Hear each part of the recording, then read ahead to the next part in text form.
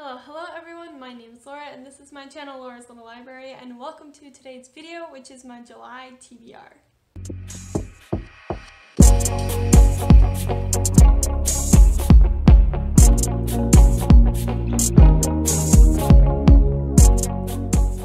So we are just kind of chilling in my parents' dining room / kitchen area. There just isn't a really good spot to film in this house. Like literally the only window that lets in sunlight is the one behind me, and I know that's like bad. This light is terrible and there's no good background like in the kitchen, and so we're just gonna have to deal with indoor lighting and like this kind of background. You can see the board games and that's kind of the only interesting thing. So anyway, let's get into the video. It's my July TBR. Normally I try to set like 6-ish books on my TBR. Hopefully, you know, I generally tend to have like 6 physical books that I want to read, and then like some audiobooks that I also just have and should read because of that. But this month I have more than 6 books, but I don't have near as many audiobooks right now like I normally do, which I'm kind of excited about. So yeah, let's just jump in. I'm gonna say that my current read is A Master of Jinn, and I am not very far into this, not very far at all, but this is due back in the library like soon. So I will be reading this one, and then the other book that I have on audio, but I also have from the library, is Nevernight by J. Kristoff. These two and like one other book are kind of left over from my June TBR, books that I put on there that I didn't think I was going to get to, and I didn't, but I still want to read them. So this is one, and then the last one of the leftovers from June that I didn't get to is My Dearest Darkest by Kayla Cottingham. This is a queer, I believe sapphic, dark academia, and I just read a book like this and I'm super excited and I'm very much in the mood for it, so I'm excited to read this one hopefully this month. So those are kind of my leftovers from June that are queer that I still want to read. And then I have one other book that I was supposed to read with a friend of mine in June, and then life happened and I just didn't quite get to picking it up, but I still want to read it soon so I can still talk about it with her. And that is For the Throne by Hannah Witten. I loved this first book, For the Wolf. I absolutely adored it. I devoured it so quickly. So honestly, I think I just need like a couple days of like not working 12-hour shifts. And I can like read this in the evenings. I'm super excited.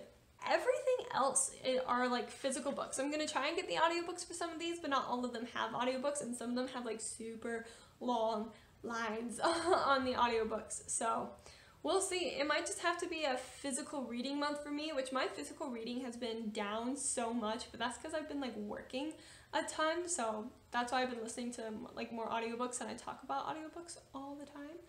But anyway, the rest of these are like contemporary romance, bright colors, you know, like things that I think of when I think of summery reads. So I've got Instructions for Dancing by Nicola Yoon or Nicola Yoon. I've heard it both ways and I don't know which way is right.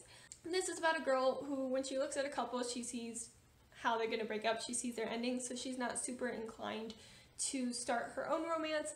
It's short. It was given to me by a friend, so it's not an actual. I didn't receive the arc, she did, and now she's giving it to me. So just like a fun summery romance. I read one other book. Yeah, I read Everything by this author and I didn't mind it, but I think I will enjoy this one more, hopefully. And then of course, I have my Emily Henry books. I haven't forgotten about these. They're not queer, so I didn't read them in June, but I fully planned. I've been saving them for summer, so I'm finally excited to, hopefully this month, they will be like top priority.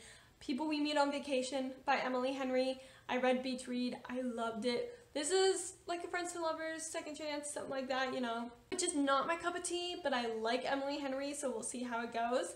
However, Book Lovers came out this past spring, this past May, and it's an enemies to lovers book publishing world based romance during the summer. I am so excited. It is like an editor and an agent, and they do not get along, but then they end up meeting in this small town in the summer, and then they have an enemies to lovers, and I'm so excited. I will not let myself read this until I read People We Meet on Vacation, because I am reading them in publishing order.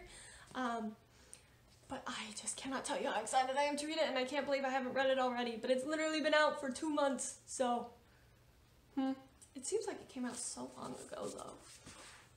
And then nope, I have 2 more books. I almost said the final. The next book I have on here has been on a couple of my TBRs in the past, and that is Sway With Me by Sayed M. Masood. I know, I'm probably saying that name wrong. I'm sorry. It's just kind of the feeling in the, I'm excited to read this. I'm here to pick it up. I have 2 copies of this, which is unnecessary. So I'm going to read this finished copy, and then if I like it, I'll keep both. If I don't, then I'll just try and get rid of the ARC, which I'll probably put in like a free little library. But yeah, so I really want to see how I feel on this one to kind of figure out how I feel in general, so I know what to keep. But yeah, it's something about there is a wedding happening and someone is hired to like disrupt the wedding or like does something that's like, oh my word. So I'm excited for that one. And then the final book is not one that I ever thought I would pick up, but my friend has given it to me, so I'm gonna read it because she gave it to me, so makes sense, right? And that is Beauty Queens by lauraslillibrary. I think it's about just a bunch of like the Miss Teen Dream pageant. They go on a trip to the beach and then they end up getting like stranded or something, so then they kind of become survivalists. Which, yeah, it's gonna be, I'm fine with reading it. It's not too long, which is why I'm putting it on a TBR. But yeah, definitely very summer vibes. So, and I do hope to go to the beach a few times this month, please. I live half an hour, like 45 minutes away from a beach, and I have not yet gone, which just blows my mind. But I work Saturdays, so it's really difficult to like go to the beach on Saturday when I work a 7-hour shift. I just get too tired. So yeah, those are all the books on my July TBR. It's quite a bit, and I have no idea if this is going to be a good reading month or not, again, because I don't have majority of these on audio, and I'm busy. I just am busy. That's the plan. Those are the books. Wish me luck. Let me know what you're reading this month, kind of what are your summer reads that you are excited to get to in July, the middle summer month. If you like this video, give it a thumbs up. Like I said, comment down below your summer reads. Feel free to subscribe. I am making videos on Sundays and Wednesdays. I will be getting back into that soon now that I've had my break. Yeah, I also have a bunch of social medias linked down below where you can follow me, and I will become active on those again.